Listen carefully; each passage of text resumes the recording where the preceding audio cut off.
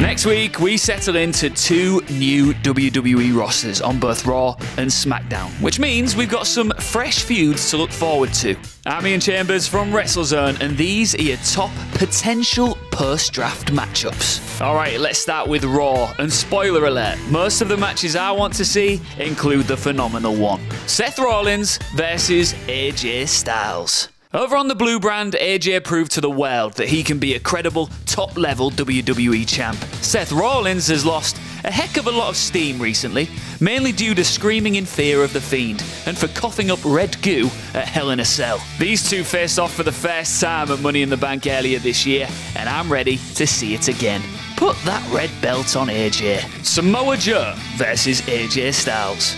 Years and years of chemistry. It's a match we've seen several times, both outside and inside of a WWE ring. It never gets old. So, give us it again, please. Buddy Murphy versus AJ Styles.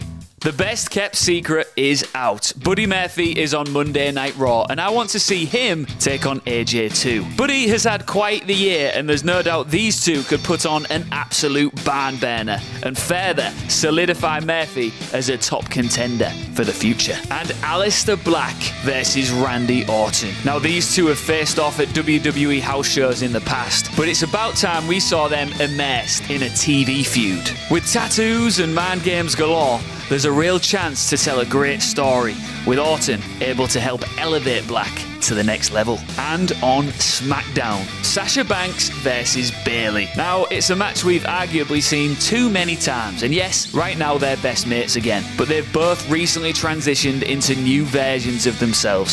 Since Sasha returned, she's been carrying herself with much more of a swagger and edge, and Bayley has just recaptured the SmackDown Women's title after chopping off her ponytail and slashing her inflatable tube men. I think it's inevitable that we see these two square off again down the road. Brock Lesnar versus Bray Wyatt. Now, if Bray wins the Universal title and Brock Lesnar retains the WWE Championship at Crown Jewel, does that mean SmackDown would be the home to both champions? It's too confusing. So let's just imagine that come November, Brock is still champ and Bray wants to challenge him. I, for one, would love to see Lesnar react to The Fiend's weird mind games and special effects, and these two would have an interesting dynamic to say the least.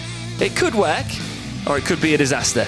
But either way, I'd watch it. Chad Gable / Shorty Gable / Shorty G, whatever you want to call him, versus Ali. Two young, incredible athletes on their way up in the biz. Get them in a ring together ASAP. And finally, Brock Lesnar versus Daniel Bryan. Now, Daniel Bryan needs to be showcased as a major player again. He's one of WWE's biggest assets and should be challenging for major championships. We saw Brock and Bryan lock up back at Survivor Series 2018, and I'm ready to see DB go full-on babyface and hunt the beast once again. Which matches do you want to see with these new rosters? Let me know in the comments below.